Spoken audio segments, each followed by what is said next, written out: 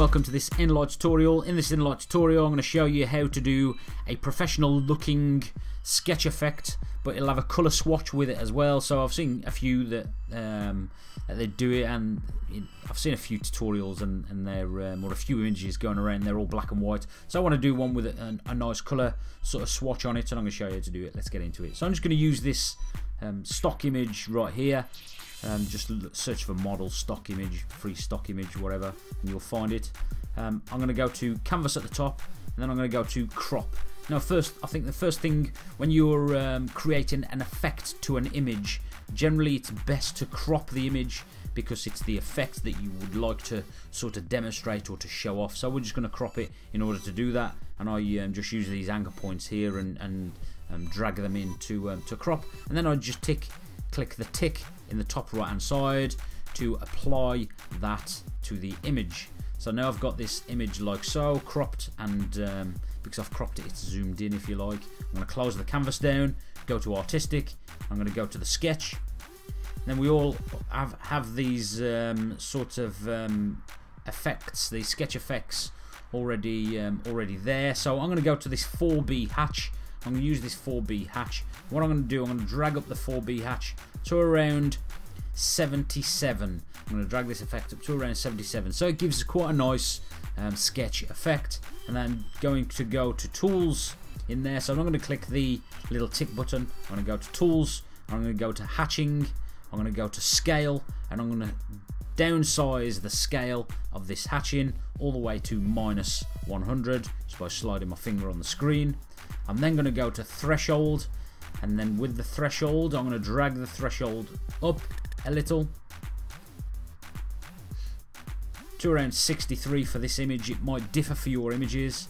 Transition, again I'm going to drag this transition up, and it just brings back, like, sort of gives a cartoon type effect to the face, to the edges on the face, but we will get rid of that later. It's just the main part. I want to make sort of a cartoon effect. And then with the details, all we're going to do is remove that sort of blurred cartoon effect, but keep the cartoon effect on the main elements of the face, but sharpen the edges, and you can see that happening on the screen as we zoom up or down. So I'm just going to zoom down to show you. So it's sort of got that blurred, sort of dreamy effect. I'm going to drag it up just to sharpen out around the edges, but on the main sort of face you keep that sort of cartoon effect. And again, this will differ from image to image. So I'm just going to click the little plus button, or the little tick button in the top right hand side, and then I'm going to close down the artistic, and I'm going to go to my filters. And the filters, I'm going to go to duo. On the duo I'm going to go to tools, and then I'm going to go to shape. On the shape I'm going to select linear. And all I'm going to do with my finger and my thumb, I'm just going to rotate the linear effect round so it's a diagonal effect. You don't have to do it this way, you could sort of kept it like this, but I'm just going to rotate it around so it's a diagonal effect.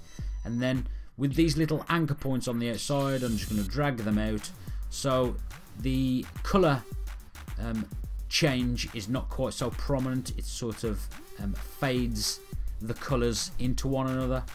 I'm then going to go to tools, select color 1, so this is my right hand side color. I'm going to select color 1, I'm going to go with red. I'm then going to select color 2, I'm going to scroll through my color and select this blue color down here. So now I've got this sort of ice into red effect going on, and already that's quite effective. What I want to do, I want to select the blending down here. I'm just going to turn the blending mode down a little bit.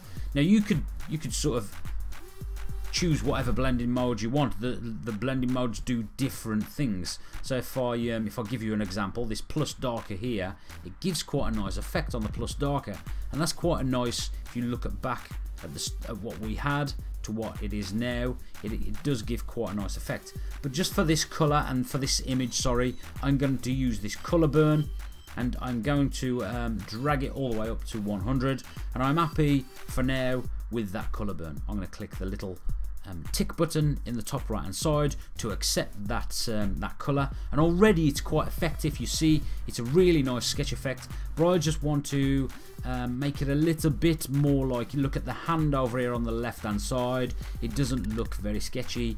Some of the highlights and low and the darks on the face could look a little bit more like it was a sketch effect. So I'm going to open up my tools again on the right hand side.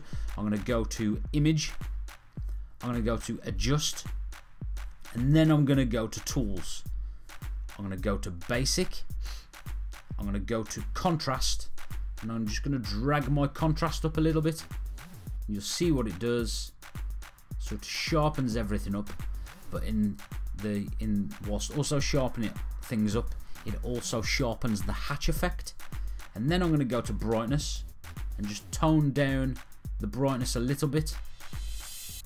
Go to offset, tone down the offset slightly, very, very slightly. You see it drags in the whites, so I'm going to take those whites away and just tone it down slightly. And then exposure, and I'm going to ramp up the exposure a little bit, and that lightens up the brighter areas of the image.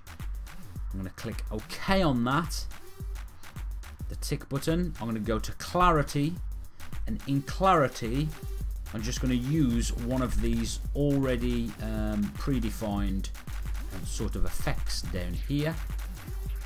So you see this details is quite nice. Again, it improves the hatches. If you denoise things, it will take away the noise. But I want to use this portrait. I'm just going to ramp this portrait right up, and it'll give more effect. If you look at the hair, watch the hairline and the sharps around the face. It gives this very nice sort of sketch sharpened effect. Click OK on that. Click the little the save out button at the top right hand side, and then save photo, and we've got that photo saved. Really cool sketch effect. If you consider what we started with was like this, and our end result is like this. Really professional looking sketch effect with a colour swatch that you can apply to your own images. And please go on and have a good time with that. Thanks a lot for watching. I'll be back again soon with more tutorials. Catch you soon. Bye.